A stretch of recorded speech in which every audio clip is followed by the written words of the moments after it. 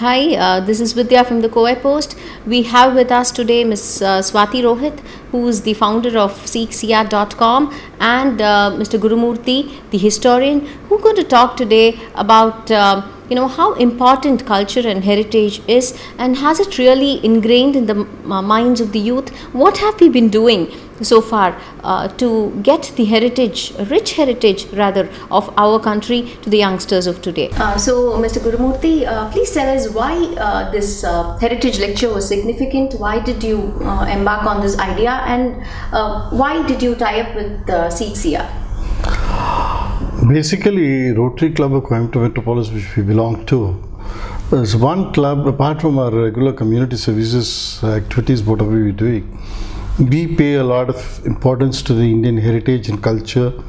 We feel that we have a role and a responsibility to preserve it and take it for the future generation. In this line, we started this Natyanjali Dance Festival at Perur, which is going for the past 22 years successfully there. And 4 years back, we just wanted to take this great heritage of our country to the youngsters, for them to better know about this culture and heritage and the great temples and their contributions and things like that. And we organized a seminar for 2 days on the great heritage of Cholas. It was a fantastic success. That particular videos, whatever we had uploaded on YouTube, is still being looked by many people, researchers and people living abroad, to know more about this. So this year we wanted to do again a lecture series, but not only Cholas, but since we have done Cholas, we wanted to do the other part of the 4 kingdoms which ruled this part of the South India for almost 300 years, and that is before Cholas had come into power. So we were contemplating on doing this, and we ended up in this topic of the great heritage of Pallavas, Pandyas, Chalukyas and Rashtrakutas. So this particular project involves a lot of money, a lot of work, and to get the people to this particular thing. So we were looking for right sponsors, and then we ended up with SeekSia and Swathy Rohit for this. She readily agreed and came forward, and she said she will be really interested in to join hands with us and do it, and that's how we have come into this. Okay, so Ms. Swathy, please tell me, why did you think this was important in the current scenario? So SeekSia started as a portal that mainly stood for the youth.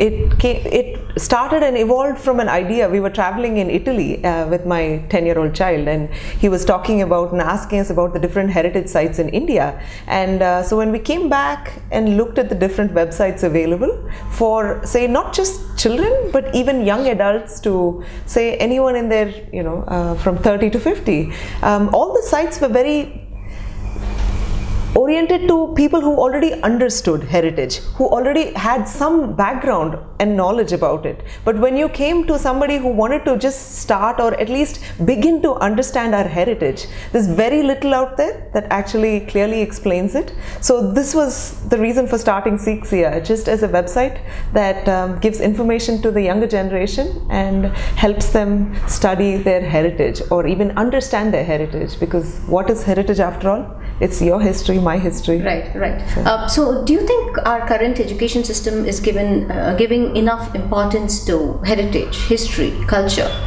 If I had to answer that, truth is no. We're learning a lot more about Western heritage, and even the history in our textbooks, a lot of it has been dictated by a very Western perspective. And what we here at SeekSia aim to do, and through lecture series like the Heritage series, and is to shed light on what's important in our heritage and culture. What do we look at? So very simply, I always say, if you had a complicated machine and then you had a manual for it and you just kept it in the package, didn't open it, didn't look at the manual, so what use is that machine to anybody? To you, me? So yeah, so you have to take it out, use it, it's complicated. Heritage is not something simple. You look and you're like, oh wow, it just hits you in the face. It doesn't.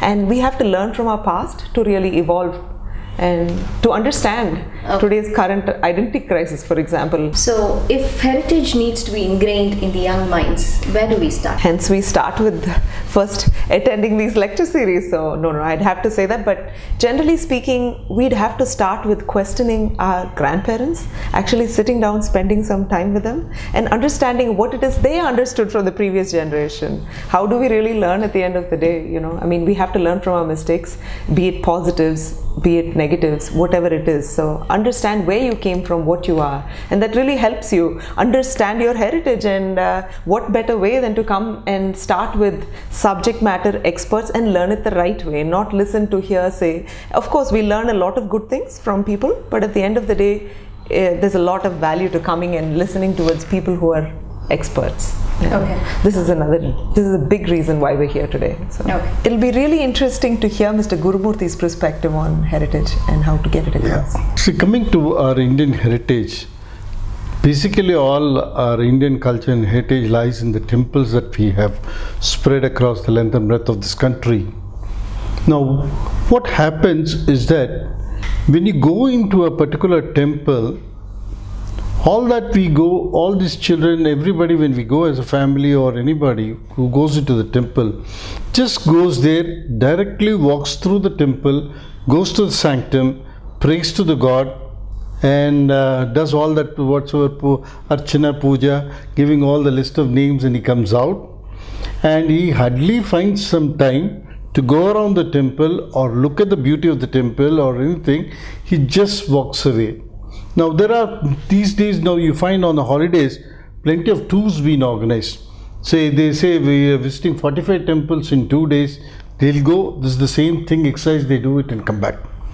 But why should, if you take just another extra 15 minutes just going to the temple, first see what is that temple, what does it appeal to you, what is something that you are able to look at this temple, what is the greatness of this temple, what do you find something different from other places, how are you able to relate to this particular temple.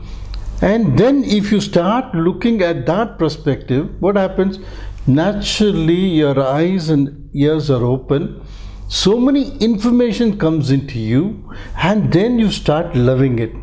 You just go there as a, what do you call it, a remote control machine, go pray and come back. It doesn't serve purpose. You start looking at it in a different perspective and just look for it, something.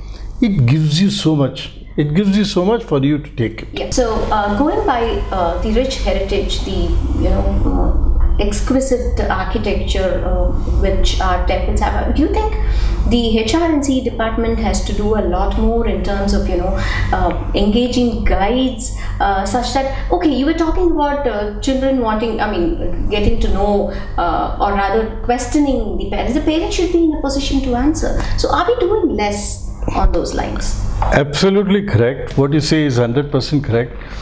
See, this is always a clash between HRNC department, the ASI, and so many things. This is leave apart from that, and let's not get into the controversy of it, how they are maintaining and things like that. There are so much of things to be spoken about that. No, it's not a question of controversy. It's a question of creating awareness. They a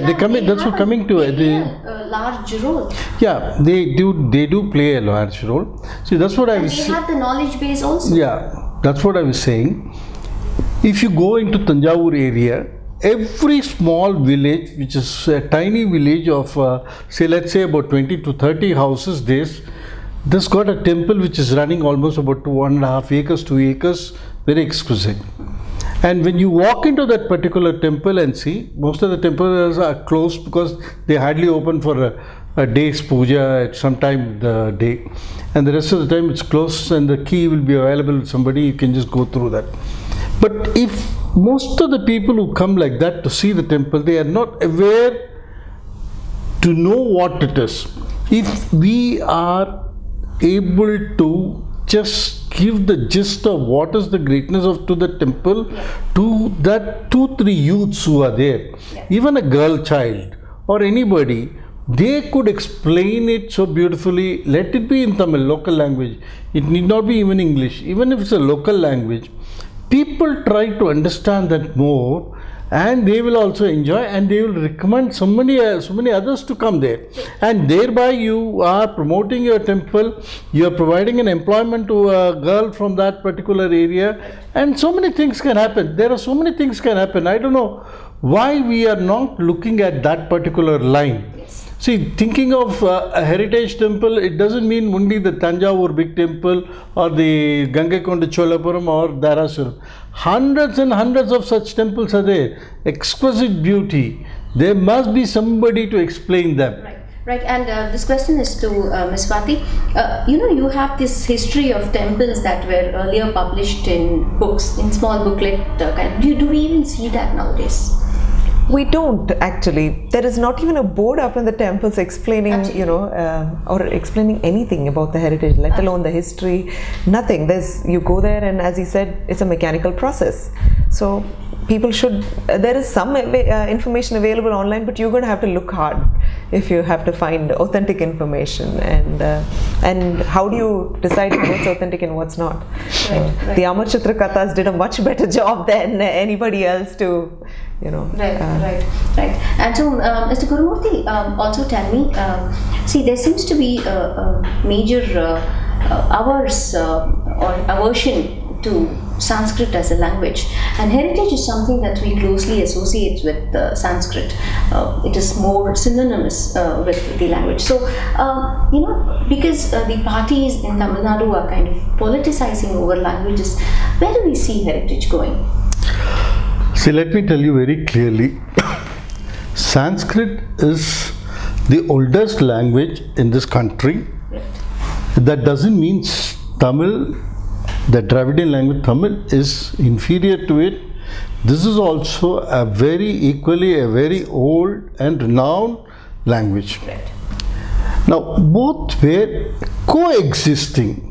I don't know why there should be a difference saying one is higher, one is lower. It's all came through in the recent times, I would say. Sanskrit and Tamil coexisted very well. Even in the king's time, all the inscriptions that he has made in the temples, the first verse of that inscription will be in Sanskrit, and the second verse will follow within the local language of Tamil. Therefore, I will tell you a classic example. Kumbakonam Nageshwara Swami temple, on the basement of the temple, Adhisthana of the temple, there is a complete Ramayana sculpture in small panels of 6 inches by 6 inches. This Ramayana sculptures were sculpted by this person who did it at about 1400 years, 1500 years back. Whereas Kambar wrote the Ramayanam in Tamil much later, at least 400 years later than that period. If the Ramayana to come in the visual format as what we see there, the person who sculpted it was an expert in Sanskrit language. He has learned Valmiki Ramayanam, and he has seen that Valmiki Ramayanam in his own eyes and given the three-dimensional effort for it.